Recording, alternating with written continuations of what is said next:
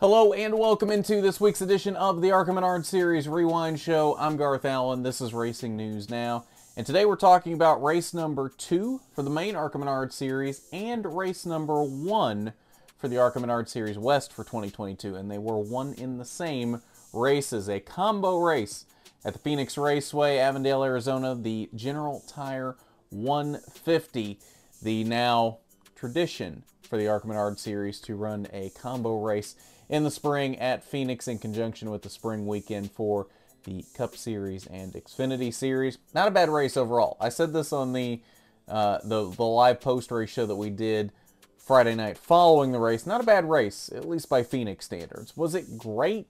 No, I wouldn't put it up there as being like an all-time great race. It wasn't bad, though. I was thoroughly entertained by the Sammy Smith-Taylor Gray battle throughout most of the race. And of course, one of them ended up fading late in the race, but we had other contenders come into the picture late in the race, namely Daniel Dye, Rajah Caruth, Jesse Love was in the mix all night long. We had some names up there battling for it, and most of them are actually names that we haven't seen a lot of in recent years in the ARCA Series. Kind of a new crop of faces coming to the forefront in ARCA. Of course, they're all names that we have seen here or there, mainly in East and West so far. It's not like they're new names that we've never seen before in the ARCA Series, but they're not necessarily names that we're used to seeing up front week in and week out in the ARCA Series for the past few years. So it's good to see that new crop of drivers rising to the top now, as the former crop is moving on now to trucks and Xfinity and so forth, in the Corey Himes, the Ty Gibbs of the world, and so forth. So, good to see some new names running up front in the ARCA Series as we head into the 2022 season. Now, like I said, not a bad race, not a great race, but not a bad race. Good by Phoenix standards.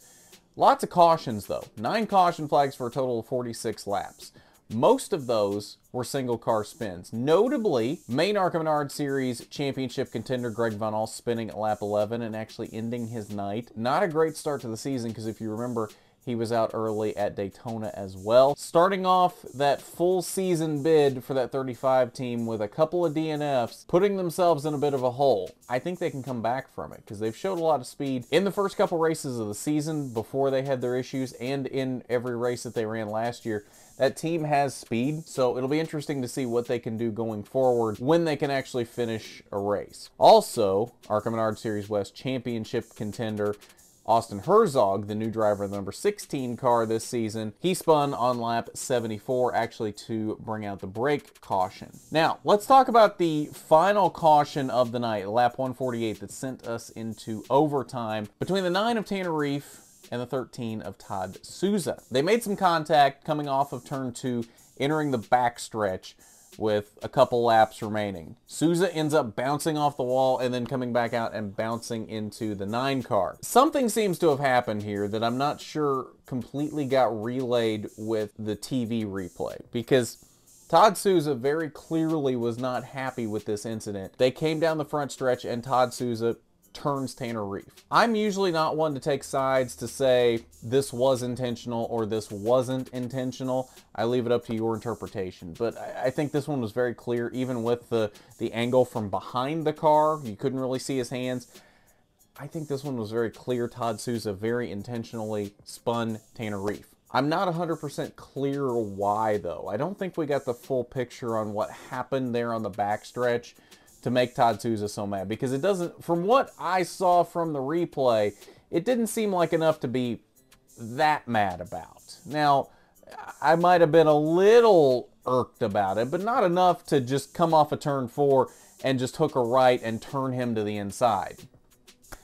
So, I don't know. I don't think we got the full picture there, but at the same time, that is what happened. 3 cars spent time out front in this race. Sammy Smith led the most laps with 79 laps led. 43 laps were led by Taylor Gray, and 32 laps were led by Daniel Dye. So clearly, one of those 3 cars won this race. And we mentioned either Sammy Smith or Taylor Gray faded late in this race. Now, before we get into the results and we talk about who won this race, I do want to give a shout out to Mav TV. I have been one to somewhat criticized their broadcasts in recent years. They've been a little hit or miss here or there on the coverage they've given for these ARCA races. I just want to give a big shout out to that whole team at Mav TV.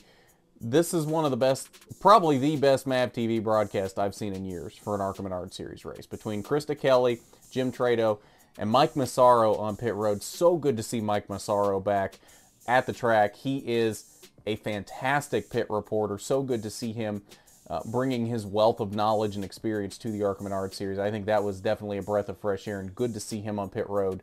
That is something that I think was sorely lacking in MAV TV broadcast, and it's good to see him there. And Krista Kelly, I thought, actually did a fantastic job doing play-by-play. So all around, I think it was really good broadcast. So kudos to MAV TV on that. Just wanted to throw that in there before we get into the results. All right, Taylor Gray, Daniel Dye, Sammy Smith.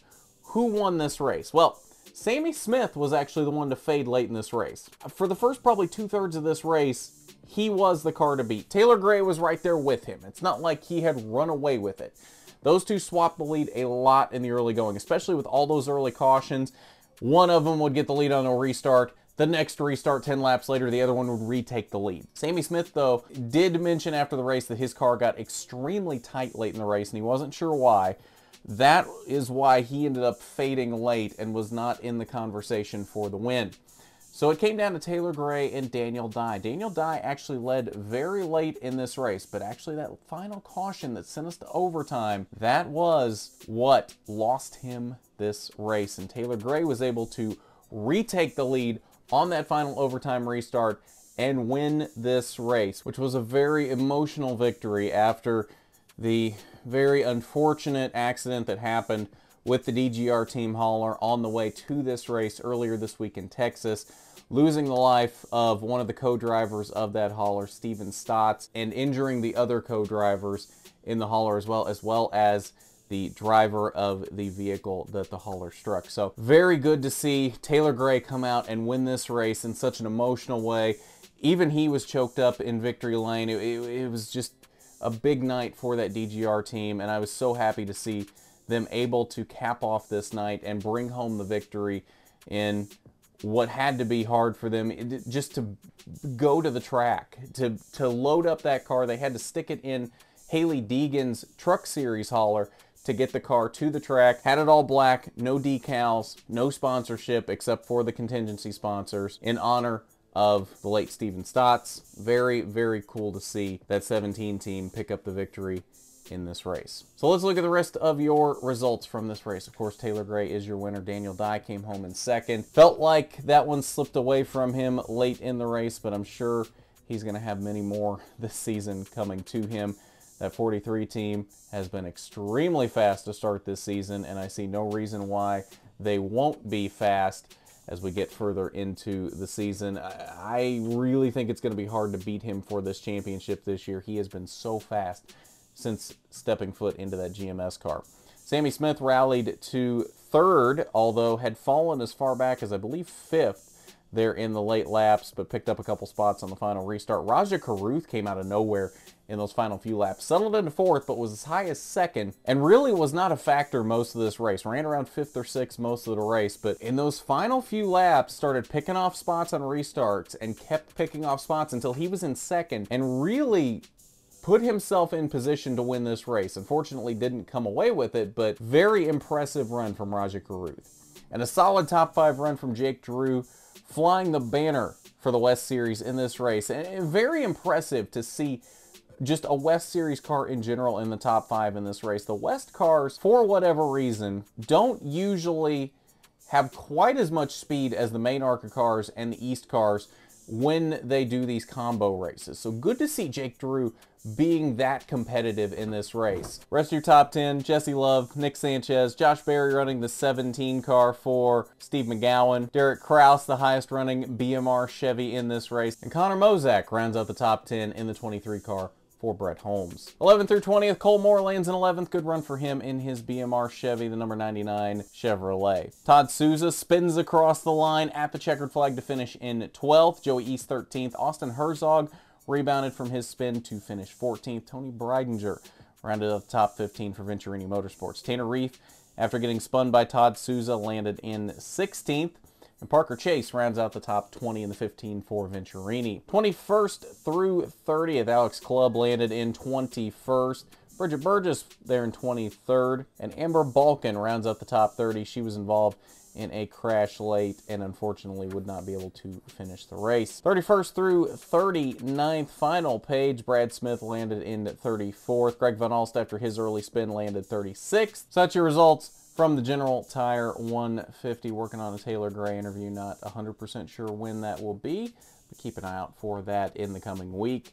Make sure you're subscribed and your notifications are turned on so you know exactly when that comes your way. Let's take a quick look at your main ARCA Menard Series point standings following this race. The West standings, it's their first race. Not much to really look at there. We know Jake Drew's the points leader because he was the highest West driver, or effectively the points leader. Technically, he's 5th right now, but he's effectively the West Series points leader. But there's really no need to look at that right now because you're going to have all these main ARCA cars in there convoluting it up, and it's just going to look like the results for this race, and most of those cars aren't West cars, so it's not going to do us really any good to look at that. So let's look at the main ARCA points after 2 races. Daniel Dye now is your leader after 2 races, 11 points over Raja Caruth. Parker Chase actually sits in the 3rd position, 18 points back. Tony Breidinger 4th, 20 back. 23 back is Nick Sanchez in 5th. Then you see the rest of the top 10 there. Corey Heim, Taylor Gray, Sammy Smith, Amber Balkan, and Sean Core. That's your point standings following Phoenix, and I believe that'll do it for us on this edition of the ARCA Rewind Show. The main ARCA Menard Series may be off until April 23rd for Talladega, but we do have East and West racing between now and then. Five Flag Speedway in Pensacola coming up this weekend on Saturday, 7 p.m. Central, 8 p.m. Eastern.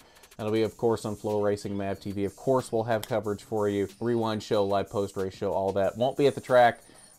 Not really sure when or if we're going to be at the track next, with gas prices looking like they are. So we'll see what happens there. Maybe a lot less at the track coverage this year than what we planned on, given how things are looking right now. If you want us at more races and you're not subscribed yet, make sure you hit that subscribe button. The more subscriptions we get, the higher that goes, closer we get to being able to put ads on here, making money off of it, and being able to pour that money back into going to at the track coverage. So if you're not subscribed yet and you want to see more at the track coverage, hit that subscribe button. Of course, the West Series will be back March 26th. Doc is being very loud right now with his ball with a bell. West Series is back March 26th at Irwindale. That, of course, also on Flow Racing. Did I say the East race was on Mav TV? That is not true. It is only on Flow Racing. Doc is distracting me with his bell, whatever it is. Just on Flow Racing for the East and the West races. You probably know that, but if not, just to reiterate, the Mav TV races are only main ARCA series. So I believe that's going to do it now, as this has gone completely off the rails. I've lost my train of thought. I have no idea what's going on right now. So we want to thank our Patreon supporter, Regional Manager William Holmes. Thank you, as always, for your support. It really is greatly appreciated. If you'd like to be a patron of RNN, the link is down below in the description. Patreon.com/RacingNewsNow. Not required by any means, but definitely appreciated when you want to support RNN that way. And that also does help get us to more races as well. Just keep that in mind if you're on the fence about that. But I believe that's going to do it. So, at that, this has been the ARCA Menard Series Rewind Show. I'm Garth Allen for Racing News Now.